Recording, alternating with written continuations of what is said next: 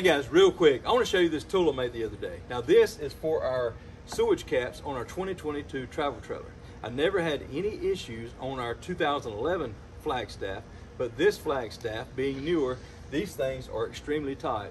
And more times than not, I can't get them off by hand. I have to find some type of tool, a stick or something to hit it, to pry it, to get these things to break loose, which is good. They won't leak that way, but they're so hard to get off, I needed to come up with some way to make it a little easier. So I cut a piece of wood. Now this is actually a piece of hardwood flooring that my dad had left over. It was up in the top of our shop down here, and I just cut it, ripped it, thinned it out, sanded it, and I cut this notch to fit this cap.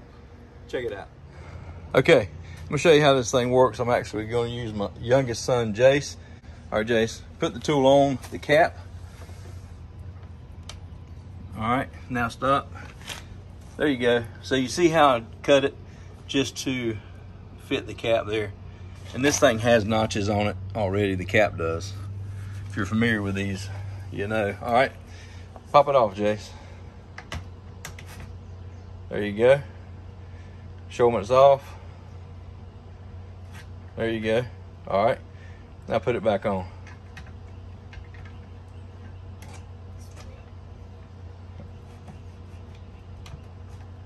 All right, it's back on.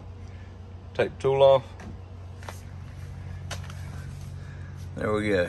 All right guys, that's it. I just wanted to show you this handy little tool I made out of a piece of oak for those sewage caps. Hopefully this is something that will help you. Thanks so much for watching, guys. Have a great day.